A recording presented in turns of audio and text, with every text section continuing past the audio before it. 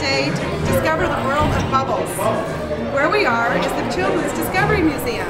A fairy-like creature, maybe half of Mike's size, with a big sphere on her head and delicate wings, was blowing heart-shaped bubbles with her wand. And guess what? We now have a cube in the middle. Do you see that? Children's Discovery Museum, we've been open to the public since 1990. We're about to celebrate our 20th anniversary. We have 35 experiments that are in this book. Well, it's caused by that soap film, and what's happening is the light is refracting with the molecules of the bubble. Try to catch it. Whoa, we have another one to go. You can catch the bubble, you can actually keep going. If we take a close look at this, we have hexagonal shapes going on.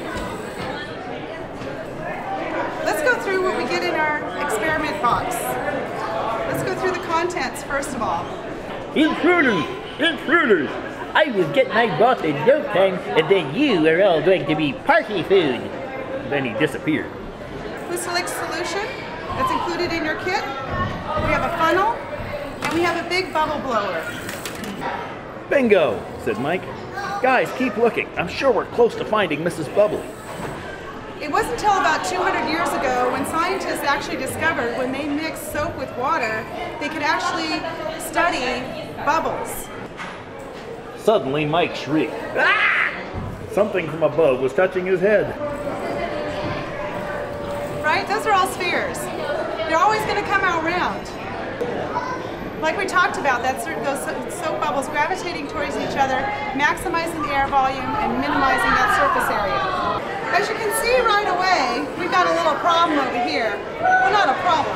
We just see that the paperclip has sunk. Why is that? This is weird, said the mouse. Now why would somebody dress up like Elvis and kidnap a bubble fairy? And if you want to know anything more about the museum, we are at www.cdm.org.